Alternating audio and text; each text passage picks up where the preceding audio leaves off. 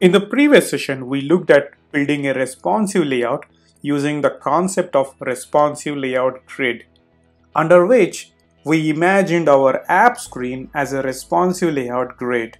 We defined three layouts: a 4-column layout, a 8-column layout, and a 12-column layout to adopt our layout grid for various screen sizes. And for simplicity, let's call them as small layout, medium layout, and a large layout. Now let's look into responsive patterns. These patterns are quite useful to arrange UI components in a small layout or a medium layout and a large layout.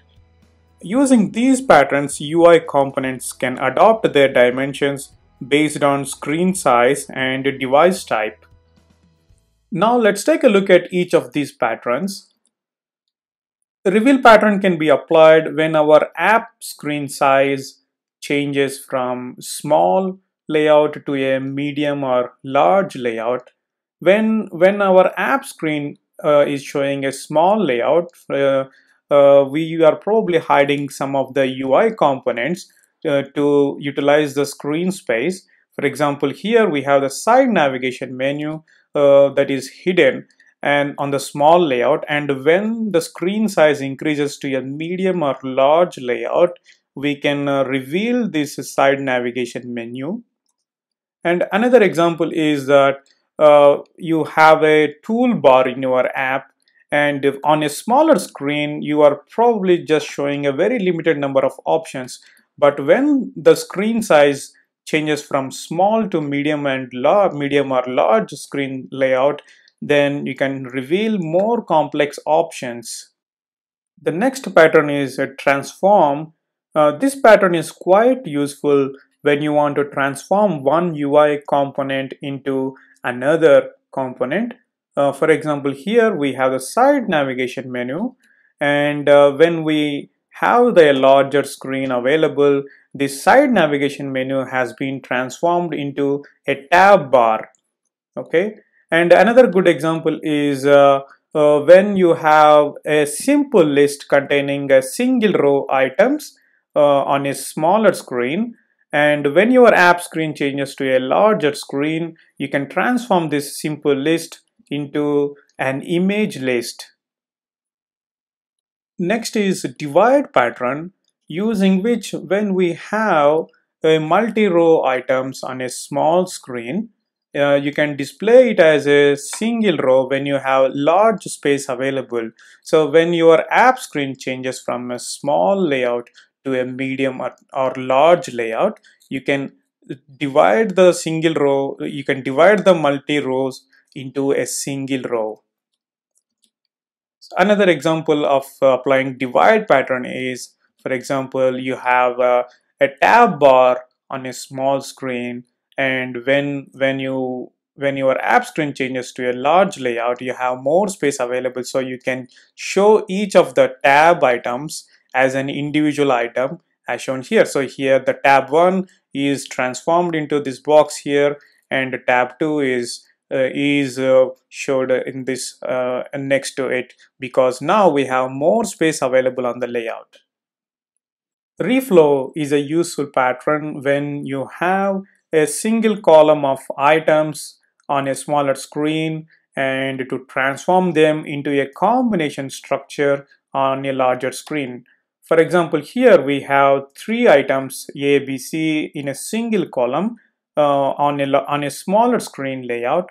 When it is transformed into a large layout, we have arranged the combination in such a way that A is arranged on the left side and B and C are arranged in a single column on the right side. Another good example of a reflow pattern is a time picker widget.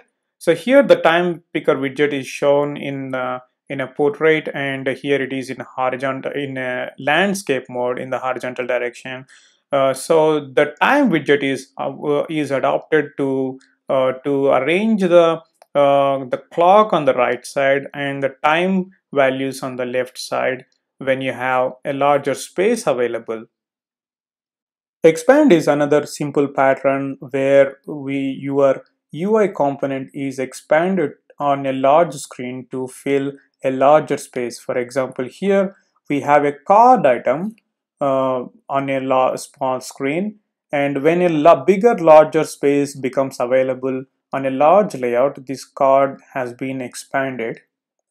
Another example for apply expand pattern is a dialog. Here the dialog has been expanded from a smaller size to a larger size proportionally. The next pattern is position. So by applying this pattern, you are changing the position of UI elements. So here is an example of a floating action button. This floating action button on a smaller screen, smaller layout is positioned at the bottom right corner, and on a large screen it is moved onto an intersection of an app bar and the body of the screen. So far we have discussed about the responsive layout grid guidelines and the responsive patterns to apply on it. So now, coupled with this knowledge, you can design a responsive layout for your app screen. Once you design your app screen and develop it, you can test your app screen layout using the tool material.io resources.resizer.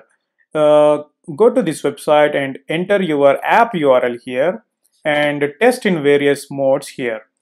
So you can test on a desktop mode, or you can also test on a mobile or tablet mode. So here there are also the breakpoint ranges here. So you can test at various sizes, and this is a mobile and a tablet mode here.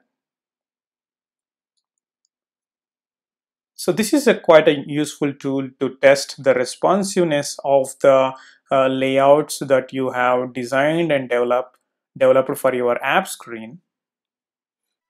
So here is an overall summary of the responsive design theory we have discussed so far. So this is based on Google's material design guidelines based on the concept of responsive layout grid. So we imagine our app screen as a responsive layout grid, and we define 3 layouts. One is a 4-column layout, another is a 8-column layout, and the third one is a 12-column layout.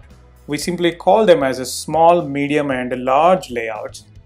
And the responsive layout grid provides guidelines on the margins and the gutters to apply for each kind of layout, and also the responsive patterns that we need to apply when the layout size changes.